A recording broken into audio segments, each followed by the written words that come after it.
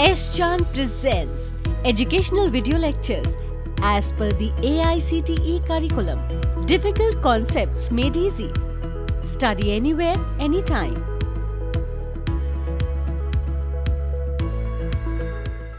Welcome to S. Chand Academy. I am Anmol Bhatia and this is the second part of lecture number 15. In this video, we'll be learning the concept of conversion of isometric view into the orthographic view with the help of an example.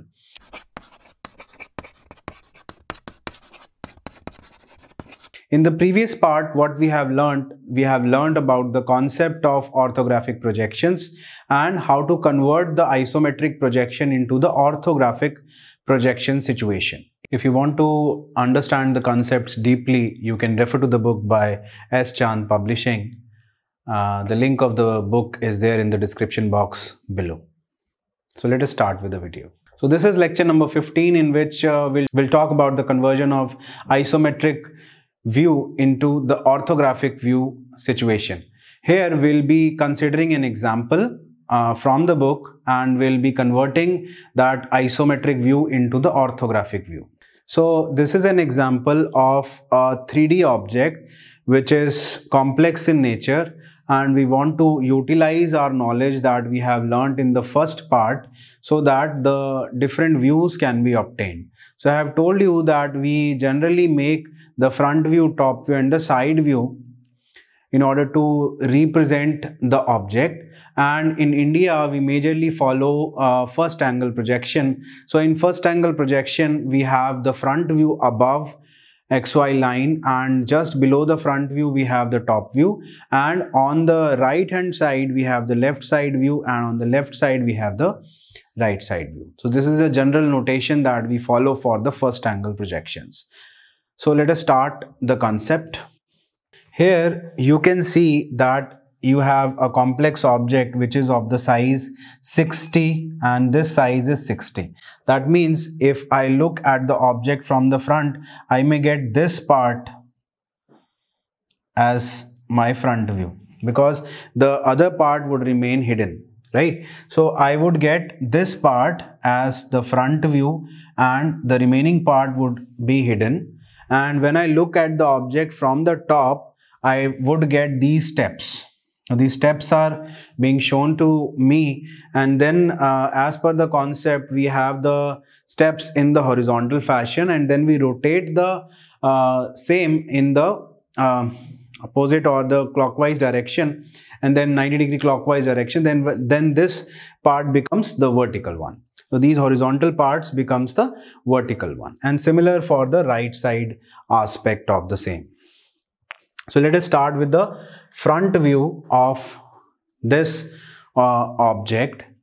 So in this, as you can see that we have a line. So here also we'll create a line. So here we'll be making a line there, and from this line we'll consider the height. So this height, as you can see, is 20. So this shall also be 20. Now from there you have this distance.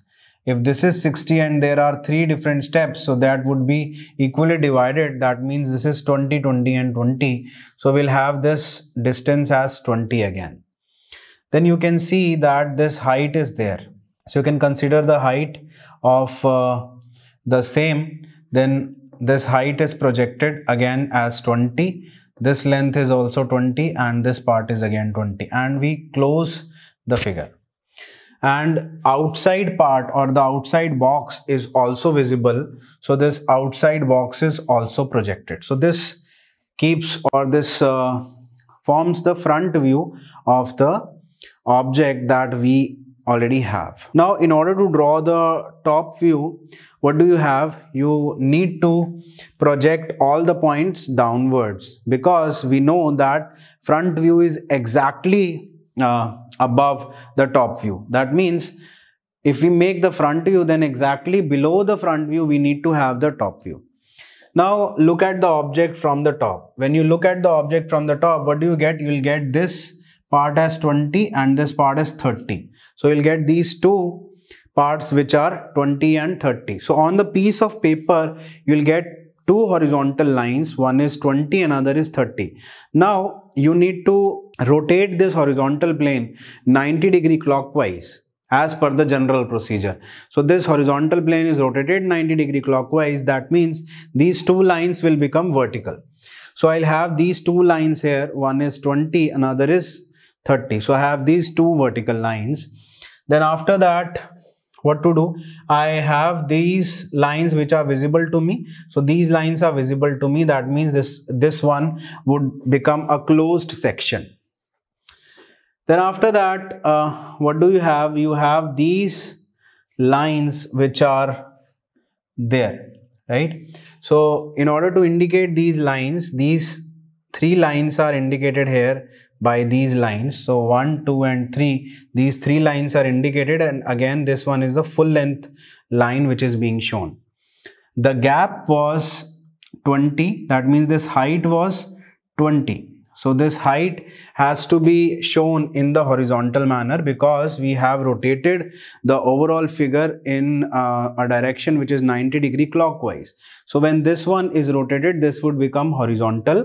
So these two parts would become the horizontal situation. So this creates the top view of this object, and ultimately the dimensions are also indicated here. But what about the front view? Why haven't we indicated the dimensions here?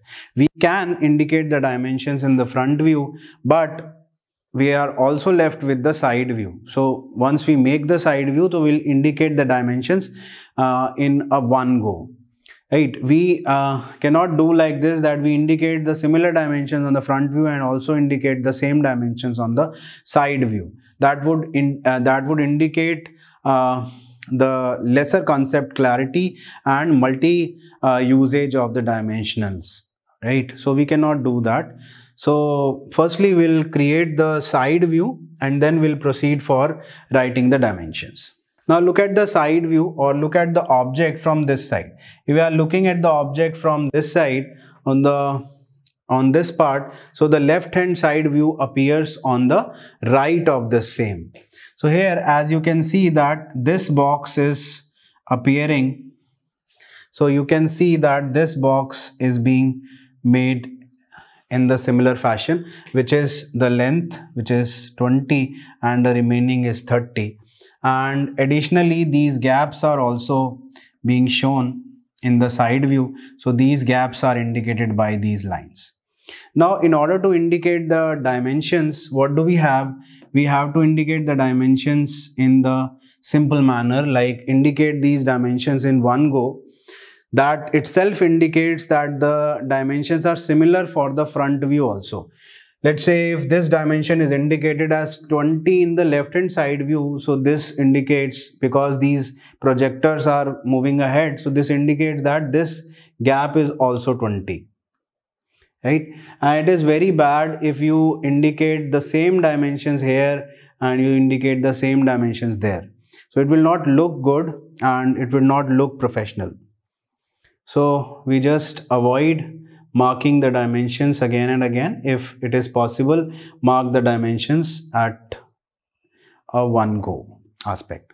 Talking about this part of the conversion, this particular object was a complex object, and in that the main crux lies in formation of the top view. You need to understand that whenever you watch the object from the top, and as per the concept, you need to rotate the object which was there on the horizontal plane 90 degree clockwise. So here the horizontal part would appear vertical and the vertical part would appear horizontal in the top view situation.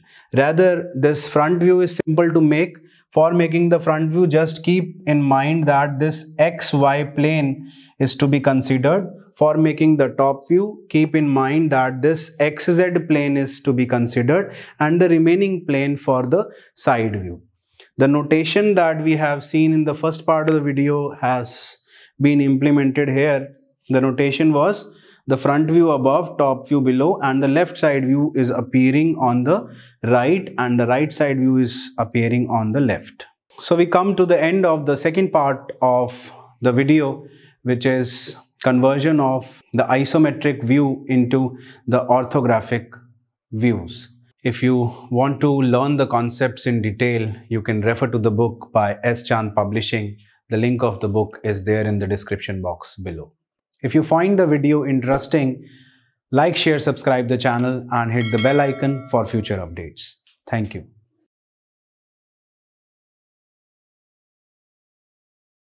All rights reserved. This video has been prepared for educational purposes only. No part of it may be reproduced or copied without the permission of the copyright holder.